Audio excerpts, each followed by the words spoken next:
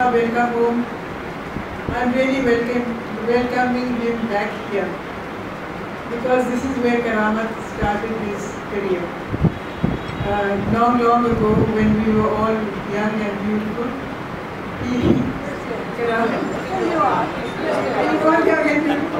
Karamat started his career as a researcher in this institute. And as he will tell you, he knows all the ins and outs of this place.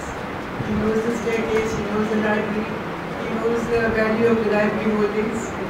And after that, he went into the foreign service and he distinguished himself as one of our most eminent ambassadors. He has served a great deal of his ambassadorial time in the Middle Eastern countries. He was an ambassador in many Middle Eastern countries, which he will tell you about in the course of his speech. But more than that, he comes every year, and every year we look forward to his coming and speaking here. This has become an annual event, and we wait for it. And I must say that he is very graceful because he always tells us that he's coming.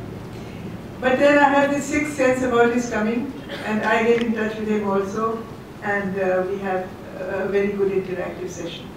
But Karamat is not just an ambassador, has not just been a distinguished ambassador, he is also a person of culture and literature. He has written many books, I believe about 12 books. He has written about 12 books on a variety of subjects. He is a poet. He has 2 anthologies of poetry. He has written 2 books of Sane ka bhi. He has written about his travels in China. लोगों के बारे बुरे लोगों के बारे में बारे शनासाई, which has gone into more than 1 print, and he is also now almost finished writing about his life. So it's because of the his great insight and his great experience of working in the Middle East, we have kept the topic of his speech as the Arab world in turmoil. As you all know, the Middle East has unfortunately been flattened out in the last few years, and the stability of the Middle East, which we knew in spite of the various dictators, has gone, and the people have gone from bad to worse. So Karamat, the floor is yours. Thank you very much. Masuma, as always, has been very kind. Rightly so, she did not disclose how far back our friendship goes. But it goes back to the period jab Atish Jawan tha or Atisha do Atshat. This is truly my matrix. I look around and feel overawed. This was the door leading to my office. Two girls and yours truly. And we three formed the core of research in this institute. I was reading about the meeting that was held here last night when Mr. Kamal Karzai addressed a select audience here, and the reporting of that event in most newspapers said he delivered this talk at a think tank. I wish they had said at the premier think tank of Pakistan. This is the first and still the very best think tank of Pakistan. 70 years. So this is where I, as I always feel proud of saying, this is where I learned my ropes. Under the aegis of Masuma's father, the illustrious Khaja Sarwar Hasan. He was a hard-ass master. And since he was one of the finest specimens of that Ganga Jamani Tehzeeb, which we are so proud of, so he was always soft on the 2 colleagues of mine, but came down hard whenever I made the slightest mistake. But that mentoring helped me a lot, and I feel proud in confessing that the training I had had under him helped me throughout my diplomatic career of 36 years.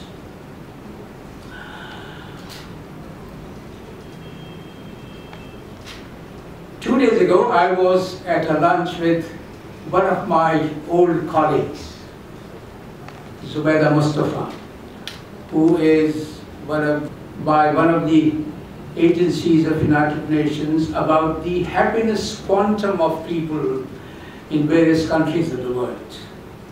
And I said, Pakistan, surprisingly, has been placed at number 75 out of a list of 180 countries. And in happiness, according to the report of that survey, Pakistan figures 58 places higher than India. It has 33 places higher than China. It is, to cut it short, the happiest country in the region. And Zubaida said, I'm not prepared to accept this. It can't be true. We Pakistanis cannot be the happiest people in the world. How could it be possible? And well and truly, she has written a column which you must have read in this morning's Dawn, disputing the findings of that survey.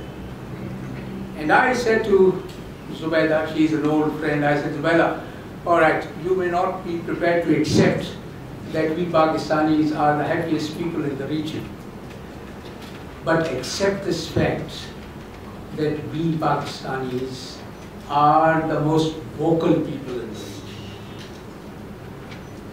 I live in a free country. I live in a very liberal country.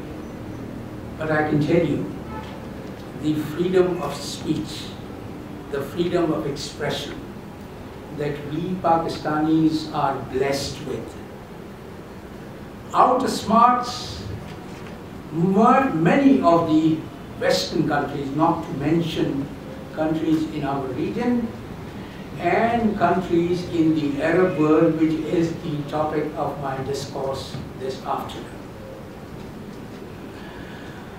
Let me pause here a bit and explain my style of discourse. I'm not in the habit of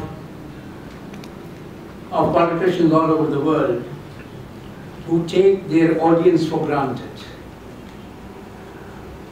I value the intelligence of my audience and therefore always speak with this innate expectations that my discussion, my speech would sow enough seeds in their minds to prompt them to quiz my brains, to ask me questions.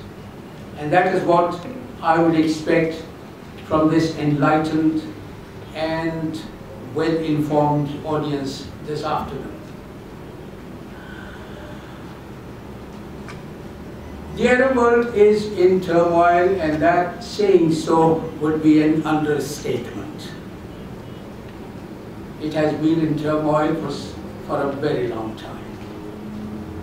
We Pakistanis know what crisis is. In fact, Rushbrook Williams, and that book must be available on the shelves here. Rushbrook Williams wrote this wonderful book about Pakistan, From Crisis to Crisis. But because we have this facility of debating our problems freely, because we can thresh our problems threadbare, irrespective of the nature of the problem. Therefore, we plot from crisis to crisis, somehow surviving and somehow managing to maintain our national identity of what I said in the beginning of being a very vocal, a very outspoken, a very open society. Contrast this to the Arab world. And I, as Masuma said in the introduction, have spent exactly 1/4 of my entire diplomatic career, 1/3 actually, of my diplomatic career in the Arab world. I can challenge you to name one Arab country, right from Morocco down to Bahrain and Oman, where the people have this facility. I'm not saying right, we have this right, this facility of expressing themselves openly. I'll narrate a very interesting episode to you. I was ambassador in Kuwait for more than 5 years. And when I left that country, after a few years, I went back for a visit. There are 2 English newspapers coming out of Kuwait.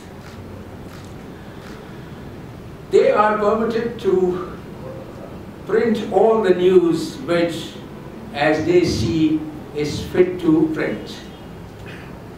But when it comes to expressing opinion, well, they have to make sure that they are treading gingerly on the ground underneath their feet.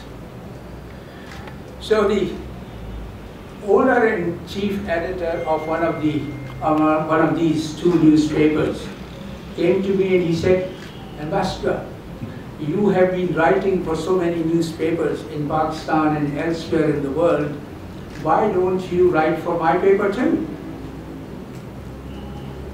And I said, "My friend,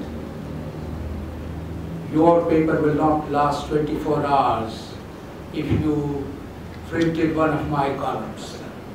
He said, no, you are exaggerating. I said, "Oh, fine." By coincidence, I had written for Dawn that very day about the then recently held parliamentary elections in Kuwait. So I pulled out that opinion piece of mine and I gave it to my friend. I said, "I know your English is limited, but your son is England educated. Give it to him, ask him to read it, and I'll phone you tomorrow morning to find out what his opinion is." Next morning when I phoned him, he said, "Karamatullah, wallahi, you were right. My son said, 'Father, if you printed this column in your newspaper, both of us will be in jail and our paper will go out of print.'"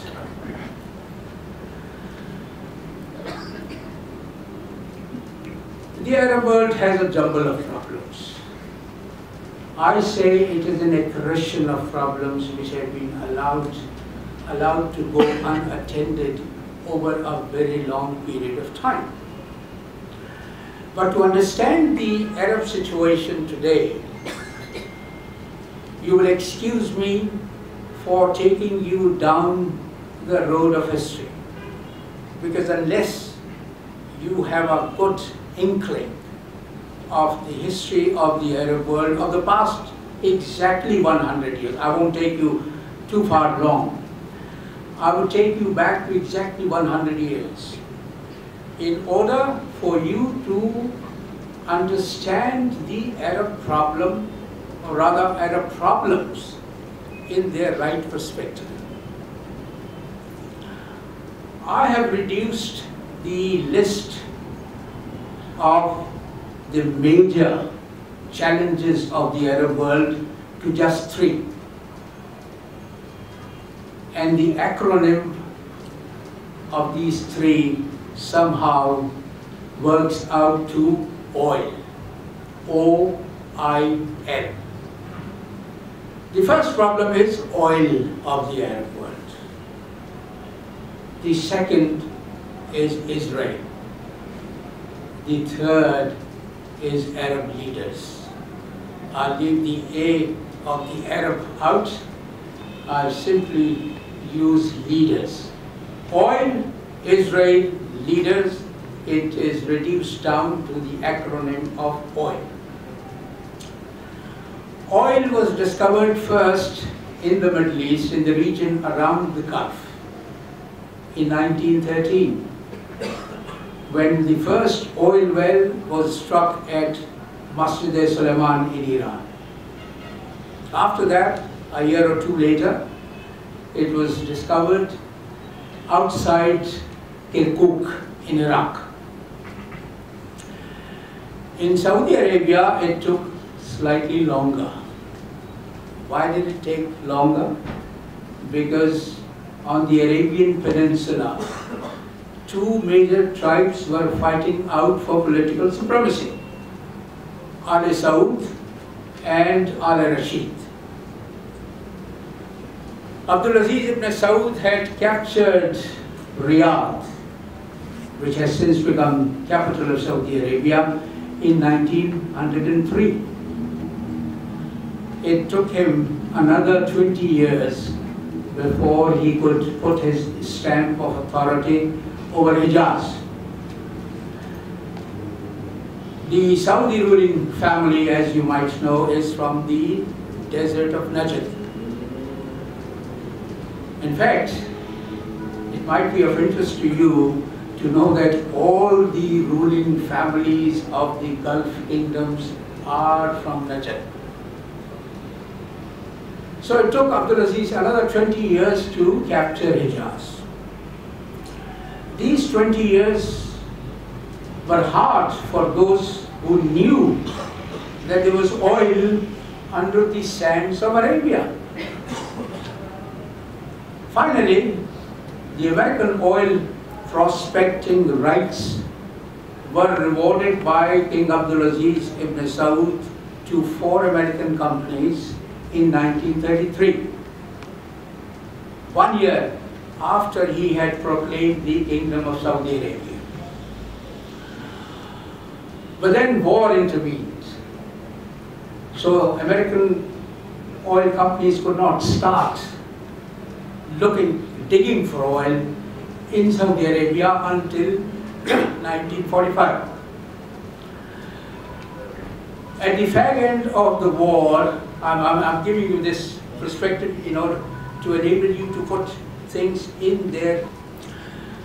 There was this famous meeting, Masuma might know about it, on board an American destroyer in the Gulf of Suez in February 1945, when an ailing President Franklin Delano Roosevelt traveled down after the Yalta conference to have a meeting with King Abdulaziz on board an American destroyer. I don't know if any of you have read about that meeting, but I'll advise you to read about it. It's a fascinating story. Abdulaziz reached the port of Jeddah with a retinue of 200, including some of his wives. And the American admiral commanding the flotilla was aghast. He said, "Your Majesty, the ladies should not board my ships because these sailors have been away from their homes for years. I wouldn't run the risk of letting the ladies on board." So the ladies were left out. Abdulaziz was 6'6". He was a very tall man. So there was no way he could sleep in any of the cabins on the destroyer. So they pitched a tent on the deck of the ship. But Abdulaziz succeeded in getting his goats on board. He refused to eat the meat that had been in the freezers of the destroyer for so long. So the goats were allowed. And at that meeting, the agreement was reached between FDR and King Abdulaziz for Saudis to allow Americans to dig for oil in Saudi Arabia. in return for the guarantee that the Saudi Al Saud would be allowed to rule over Saudi Arabia. Both parties, I must say, have lived up to that pledge. That cooperation reached has not been tinkered with to date. And you will find many pundits speculating about this or that likely development in American-Saudi relations. I can tell you on the basis of my limited experience and reading of the situation and the region that that is not going to happen anytime soon. This is one of the most formidable alliances in the world, which has stood the test of time and again, and is unlikely to be fragile anytime soon. I'll leave it at that, but let me just add a footnote here, because that is relevant to what I'm going to say next. At that meeting, King Abdulaziz told FDR very clearly, categorically, that he was not in favor of letting a Jewish state be formed on the land of Palestine. And FDR assured him that as long as he was president, this would not happen. But FDR did not live long after that. He died in April 1945, and the man succeeded him proved to be a friend of Israel. That's another story. So, I now come to the next point, which is Israel. To understand why Israel, the Jewish state, was established where it has been for nearly 70 years now. Yes, it will be 70 years in 2 months' time, in May. You must have heard about this infamous declaration called Balfour Declaration. They celebrated the 100th anniversary of Balfour Declaration in November last year. The Prime Minister of Israel, Benjamin Netanyahu, was invited by Theresa May, the current Prime Minister of Britain, who said that Britain was proud of the role it had played in the establishment of Israel. What was this Balfour Declaration? Arthur James Balfour was the Foreign Secretary of Britain in 1917 in the cabinet of Lloyd George. But before I dilate upon Balfour Declaration, let me remind you about another agreement, which is known in the history books as Sykes-Picot Agreement. Mark Sykes was a British diplomat, and his French counterpart was called Francois-Georges Picot. They met during the ongoing World War I. World War I had started in 1914, and their meeting took place in early 1916.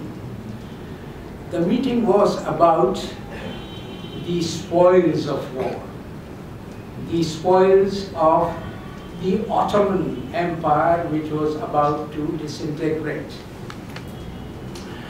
So they decided that they would divide the Ottoman possessions between themselves. A remarkable work of what I call political cartography was done in that meeting. An agreement was reached in March 1916 between Sykes and Picot, dividing the Arab possessions of the Ottoman Empire between the French and the British. They drew lines in colored pencils on the map of the Middle East. Those areas which had been marked with a blue pencil were to be given to the French. The areas marked in red pencil were to belong to Great Britain. But there were some areas which were marked with a brown pencil. Those areas were disputed. And the most disputed area was the land of Palestine, which was coveted both by the French and by the Brits. Britain more than France because of proximity of Palestine to the Suez Canal.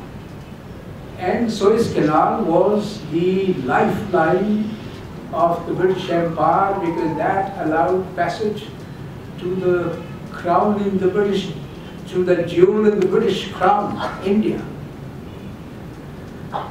Finally, it was decided that Palestine would be put under an international mandate. Mind you, this was 2 years before the war ended in 1918.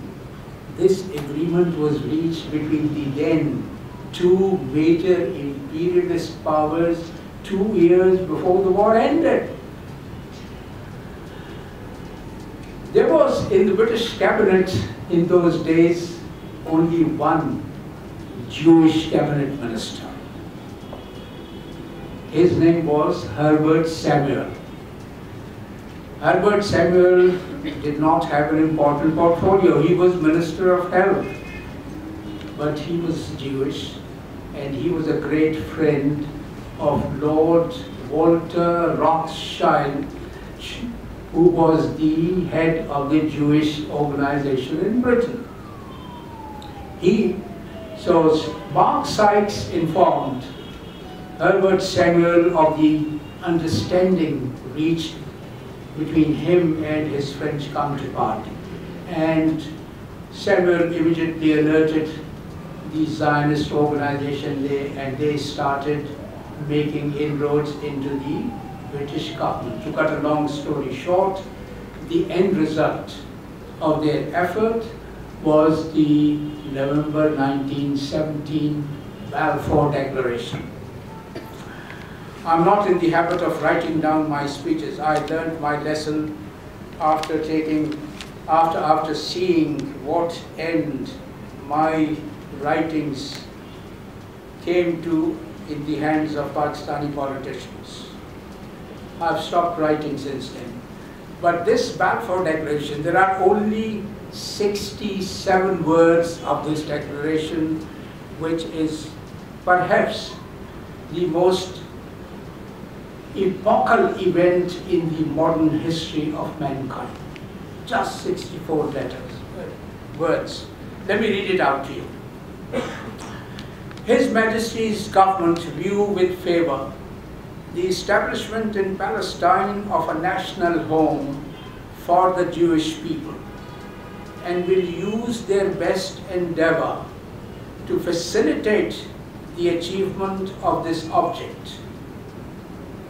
It being clearly understood that nothing shall be done which may prejudice the civil and religious rights of existing non-Jewish communities in Palestine.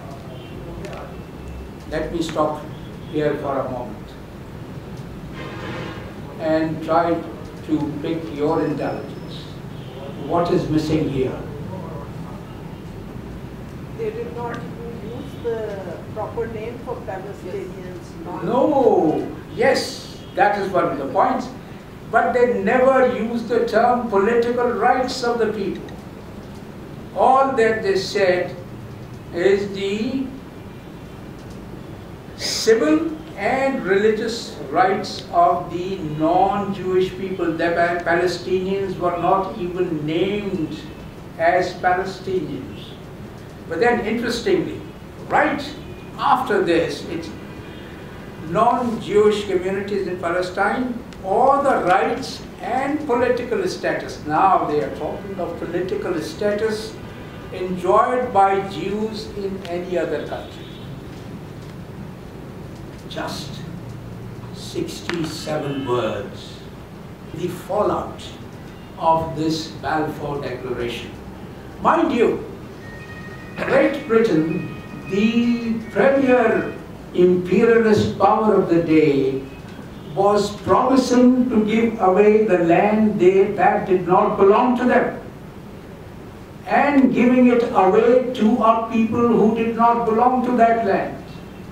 And they were taking away the political right, the liberties of a people who had been living in Palestine for millennia. The Philistines have been named in Bible. In the Old Testament, the Old Testament talks of the Philistine.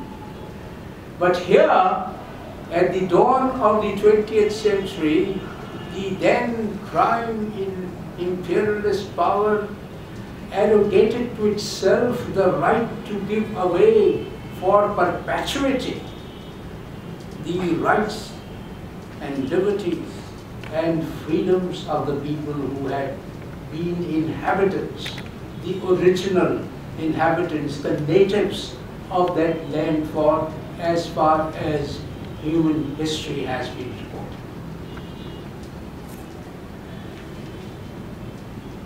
In 1919, after the end of the war, the League of Nations, which was the precursor to our United Nations, decided to allocate the land of Palestine to Britain as a mandated territory. It was given to Britain in trust that Palestine will be governed in accordance with the rights of the people living there. The Jewish influx started right after Britain took over as the mandating power. In 1919, there were only 3% Jews in the total population of Palestine. By 1937, the Jewish population, the Jewish presence in the overall population had gone up to 36%. And in 1948, as you all know, the Jewish state of Israel was born. Why? Why did they feel the need to create a Jewish state right in the heart of the Arab world? Mainly to protect their interests. Oil. They had to make sure an agreement had been reached between the United States and Saudi Arabia. But then there were so many other countries. So they had to make sure that those who ruled over these lands would never deviate from the lines that had been drawn for them. And what I said in the beginning, the people living from Morocco down to Oman have no rights to question or debate the policies decided by their rulers. Democracy is too visible by its absence in the Arab lands. All this political geography had been done very neatly, very carefully, very meticulously, and they did not expect any bumps in the road that had been paved.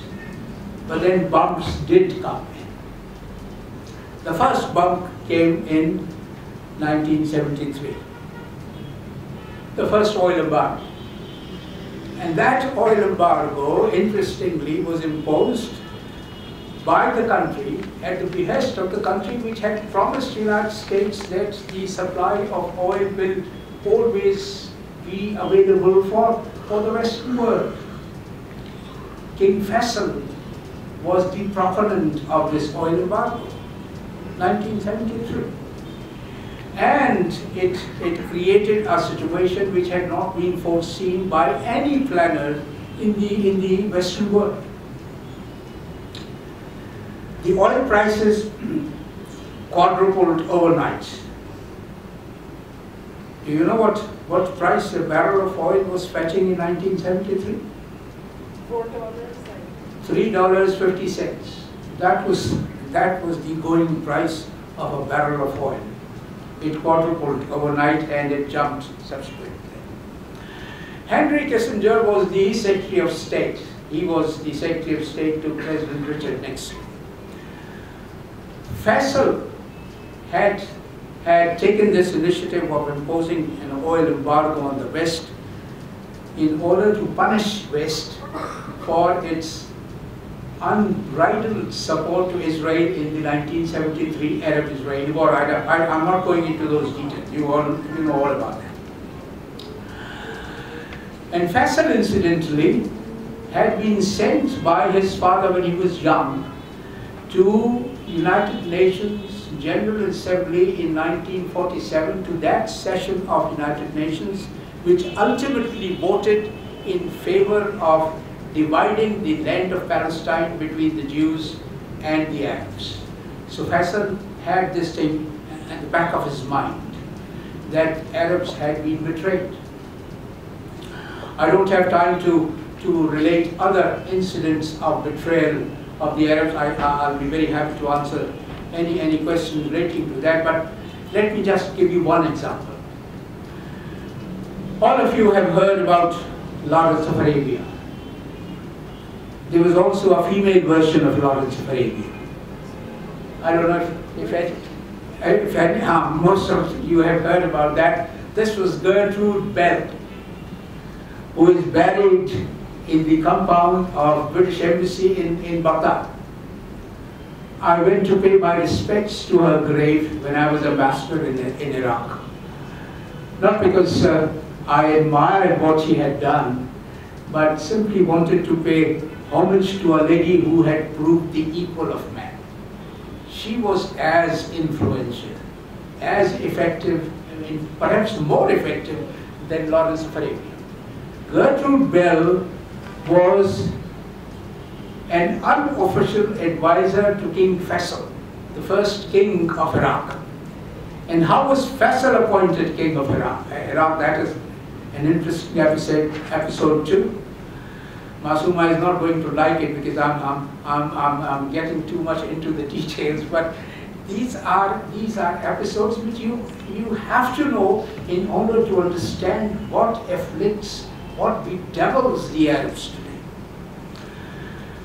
Sharif Hussain of Makkah, who was the governor of Hijaz on behalf of the Ottomans, had been promised by Lawrence of Arabia that when all the lands, the Arab lands occupied by the Ottomans were vacated from Ottoman possession, they will be given away to his sons as countries to rule over. Faisal was promised the kingdom of Syria. And mind you, I'll come to Syria in a moment. Syria at that time comprised of today's Syria, Lebanon, Palestine, and also a part of what is today northern Iraq. All these lands were Great Syria.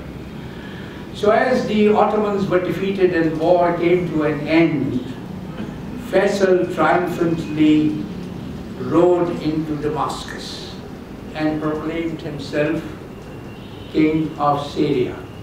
He had been promised that land. 6 weeks later, the French forces walked into Damascus and drove out Faisal.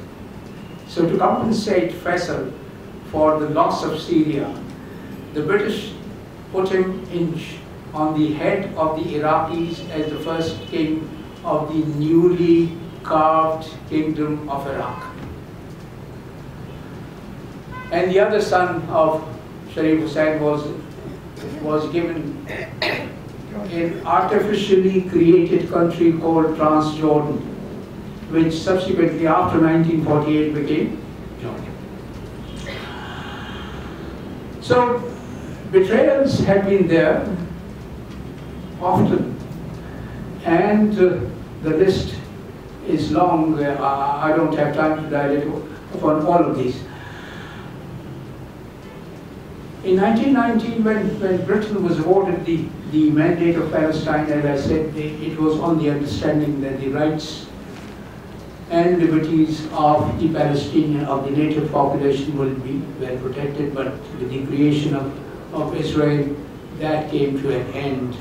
And the saga of the tragedy of the Palestinian goes on. The most pitiable victims of all the intrigues that have been going on in the Arab world are the Palestinians. They never had any protection from those who had initially promised to shelter over them. But the Arab countries for a while continued to provide succor and sustenance to Palestinian refugees. But that too came to an end after the Gulf War, after the first Gulf War, when Palestinians were driven out of Kuwait, for instance, where they had been living for generations and were underpinning the administration of the country. They were driven out because Yasser Arafat had made the Himalayan blunder of siding with Saddam Hussein when he invaded and occupied Kuwait.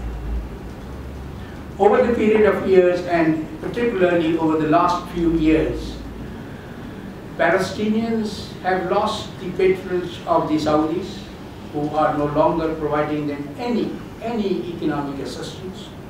They have also lost the patronage of Egypt. So what I was telling you about Henry Kissinger was that at the peak of the oil embargo of 1973, Kissinger came up with his doctrine. We hear too much about doctrine in Pakistan these days, but I'm not going to travel into that territory. That is not my domain. But Kissinger doctrine is well known. And what was this doctrine? First, he went on record to advise his president and the Western world as a whole that this blackmail of Western economies cannot be allowed to go unchallenged. He called it a blackmail of Western economies. And added ominously that if necessary, we should be prepared to land our forces on the oil-producing lands of Arabia. That vision somehow came true after Saddam Hussein invaded and occupied Kuwait, because then Saudi Arabia itself allowed the American and Allied forces to land on Saudi soil, and what happened during during Gulf War I is well known to you. Kissinger came to the conclusion that Arabs would become a menace to Israel if they were allowed to coalesce, if they were allowed to become united. So his strategy was that they should be picked up one by one. The first country that was picked up was Egypt. The most populous, the most powerful country in the Arab world. You are all familiar with the accord that was reached between President Sadat and the Israelis, the Camp David Accord, under which Egypt formally recognized Israel and entered into diplomatic relations with the Jewish state. And that was virtually the beginning of the end for the Palestinian rights. Because after losing Egypt, which under Gamal Abdel Nasser had been in the forefront of advocating and championing Palestinian rights, the Palestinians virtually become orphans. They became orphans, and they have been orphans ever since. I don't have to remind you about the suffocating regime that Egypt had imposed over Gaza. The Gazans had previously the freedom of exiting from their chicken coop. I call it the chicken coop, the largest open-air prison in the world, through Egypt. That freedom has been blocked since President Sisi came to power. No more exit for the Palestinians, no more free exit for the Palestinians through Rafah, the border with Egypt. So Palestinians have been the most unfortunate victims of this turmoil in the Arab world. The Arab leaders have been rendered ineffective because of the success of Kissinger doctrine. It has been a remarkable success as far as Western policies are concerned. They have completely neutralized the Arab leadership as far as standing up for the rights of the Palestinians is concerned. But there have been occasional flare-ups. One flare-up was when Saddam Hussein invaded and occupied Kuwait. But another unexpected development had taken place before that, and that was the Iranian Revolution.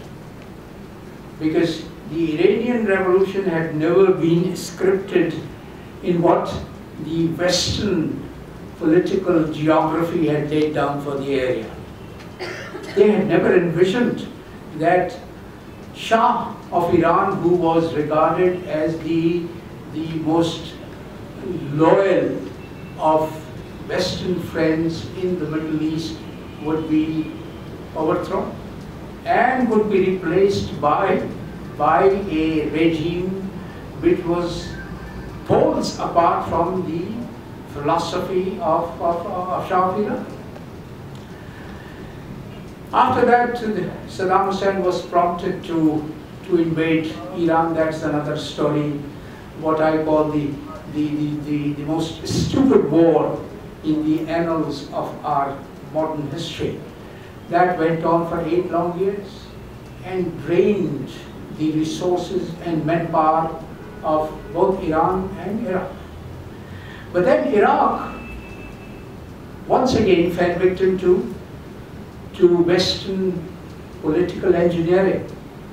And that is when in 2003, Iraq was invaded on a lie. What was the excuse? That Saddam Hussein was nearing the completion of an arsenal which could pose deadly threat to Western civilization. What did Tony Blair claim? Tony Blair claimed that Saddam Hussein was only days away from manufacturing missiles which could hit Britain. So Iraq was invaded on a lie. There were demonstrations throughout the free world before the American invasion of Iraq. Do you know that the largest demonstration was held where? Where was it held? It was held in Rome, where 5 million people participated in one demonstration against the war. I was reading somewhere that overall, throughout the world, 36 million people took part in the various processions and assemblies that were organized to protest the Bush plan to invade Iraq. but Iraq was nevertheless invaded with active help from some of the friends of the West amongst the Arab leaders. I don't have to name them, you know all about it. What I'm trying to make out is that the Western plan of keeping Arab leadership under their control has been very largely successful. Where it was not successful, you are seeing the fallout of that. And that brings me to the ongoing Syrian crisis. 6 years ago, I happened to be in Delhi, and they invited me for 2 lectures at Jamia Millia, the famous Jamia Millia. One lecture was devoted entirely to the Syrian crisis. At the end of which, there were so many questions from the faculty and the students, and I said as a footnote, I said, look, my friends, this is a crisis which is ongoing. And let me tell you that if you invited me 5 years hence, the crisis would still be on. This was 6 years ago. Syria is a quagmire, because those who engineered the Syrian crisis had no idea of what they were walking into. Syria is a hodgepodge of ethnic communities. Iraq was ruled over by a Sunni minority in a country where the majority population happened to be Shia. Syria, since the 1971 takeover of power by Hafiz al-Assad, has been ruled by a minority. It has been ruled by a single family, in fact, which belongs to the Alawite minority. And Alawites totaled only 1.5 million in a total population of 24 million in Syria. So some people thought they could easily overthrow the Alawites ruling over Syria. They helped the rebels who had stood up genuinely for their rights in March 2011 at the peak of Arab Spring. Arab Spring, ladies and gentlemen, has been an aberration in the script which was written for the Arab world 100 years ago. As they had not envisioned the Iranian Revolution, the Arab Spring had never been envisaged, not by the most well-informed and most well-educated pundits in the Western world. It was not scripted at all, because democracy and democratic rights for the Arab people has only been paid lip service.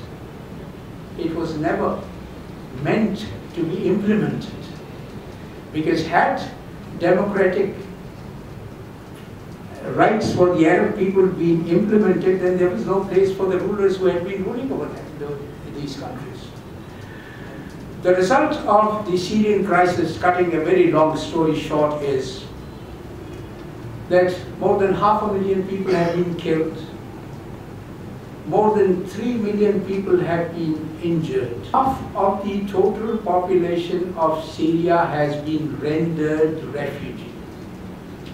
Half of them in their own country.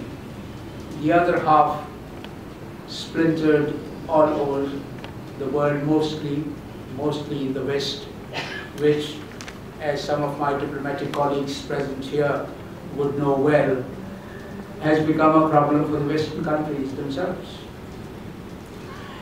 This is a crisis which is not going to an end anywhere soon, because this is literally a broth which has too many cooks, and each of the cooks would like to have the broth made their own way.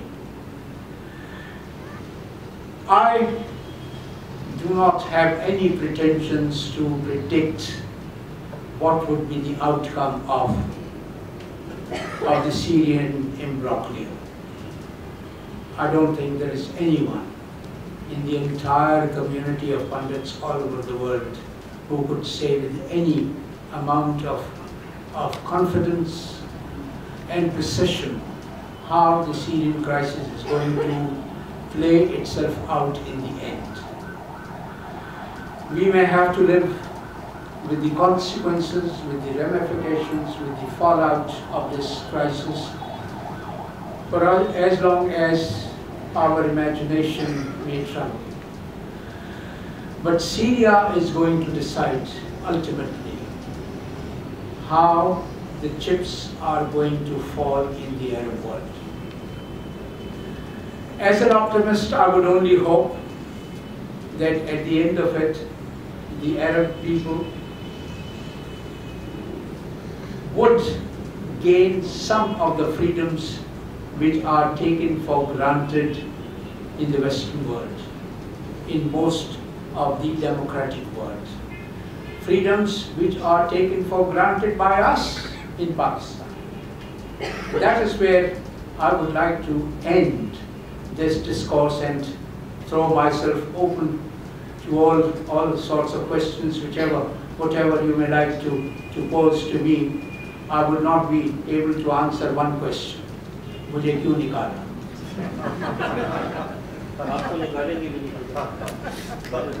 Rest of the question you are most welcome to pose to me. You can pick my limited brains as much as you like. Thank you very much. हम आपसे जरूर पूछेंगे कि आपको क्यों निकाला? आप बता के जाइएगा। Doctor Talat have this view that Kurds are the most unfortunate people on this planet after the Palestinians. There are Kurds in Turkey. They make up 15% of the Turkish population. There are Kurds in Syria, Kurds in Iraq, in Russia, and also in Iran, 5 countries. But what a misfortune. Wherever they live, none of the ruling powers is prepared to grant them independence and allow the state of Kurdistan to be born. Kurds often, I have many friends amongst the Kurds, and they often cite the example of Israel, reminding me, or rather telling me, look how easy it was for the Jews to create their own state on a land which did not belong to them. And then the next question comes up is, why can't we have our own state over the lands where we have been living for millennium? And you cannot deny the historical fact that Kurds have been where they are for centuries. And they have produced illustrious sons like Salahuddin Ayyubi. Saddam Hussein used to flaunt himself, his credentials, as a modern day Salahuddin Ayyubi, because Salahuddin was born in Tikrit, where Saddam was also born. Finessing over the fact that Salahuddin was a Kurd, whereas Saddam was an Arab. But they will never have their state. I can tell you on the basis of my own experience, and I have interacted on this question with the Iraqis as well as with the Turks. Turks in particular, where the largest concentration of Kurds is, they told me point blank, said, Ambassador, forget about it. We will never allow a Kurdistan to come into being, because that Kurdistan will be another Israel.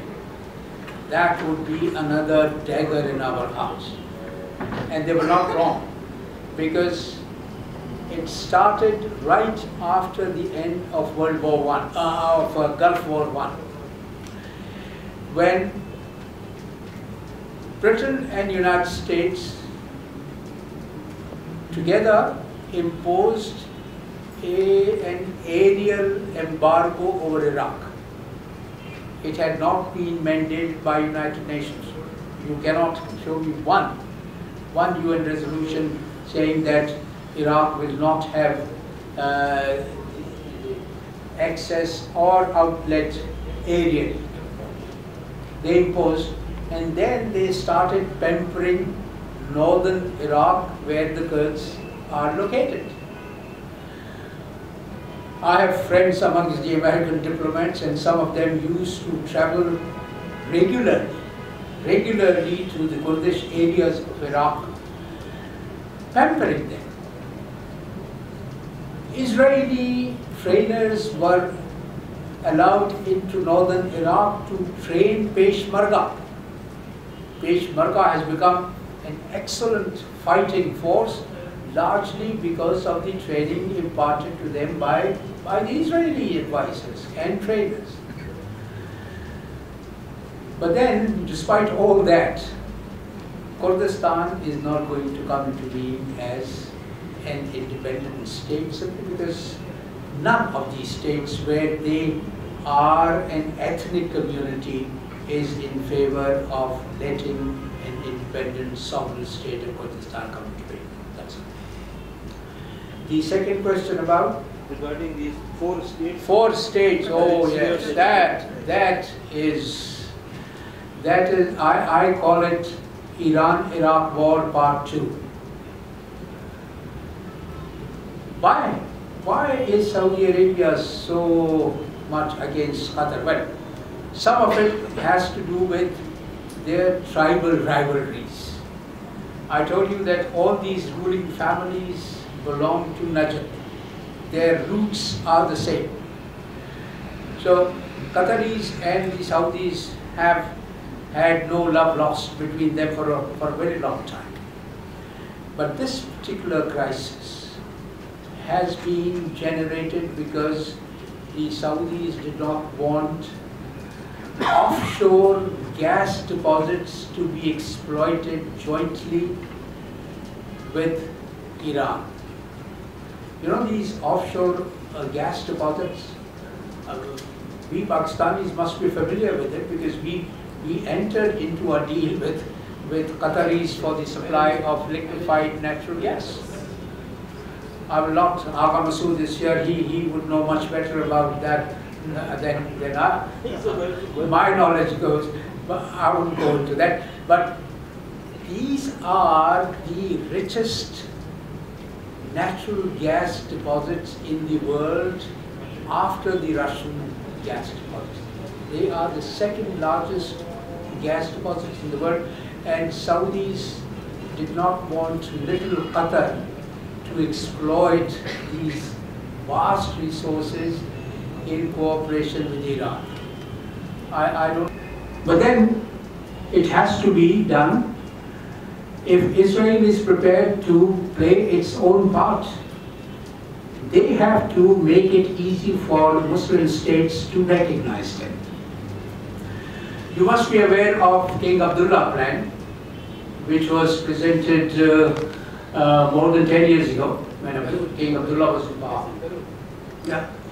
He said it very clearly, very categorically to Israel: we will recognize you, all of us amongst the Islamic State would recognize you if you are prepared to go back to the pre-1967 borders between the Palestinians and Israel, and to give the legitimate rights that belong to the Palestinians. Israel is not prepared to fulfill that part of the bargain, so why should we? That is the only card in our hand. Why should we play it without getting something in return? The moment Israel shows growth of the American invasion of Iraq, I would be the last person to advocate on behalf of ISIS. They are a terrorist organization, and terrorism has no place in the Muslim world. Terrorism has no place in Islam. We Muslims are Muslims because we believe we are ordained to submit in peace to the authority, to divine authority, and therefore terrorism has no place in Islam. Incidentally, I would challenge anyone amongst my audience to cite me one example where ISIS has attacked any of the Israeli interests. You cannot cite one example. All the victims of ISIS have been Muslims. They have killed Muslims mercilessly. What kind of Islam is this which gives you authority to slaughter your own people, your own brothers? They have not even spared children. So ISIS has no place in any Muslim community. But then ISIS has come into being because of injustices which are so apparent, which have been done so blatantly to Muslims all over the world. Palestine is one example, Kashmir is another. We have so many. I can cite a dozen examples where Muslim rights have been trampled. I have served in the Philippines where there is a Muslim because of our own weaknesses. It's very simple. It's a matter of common sense. A thief would be tempted to break into your house if you leave your main door unbolted. You have to secure your own house, otherwise it will be temptation for a thief to break in. Going to the last part of your question, sir.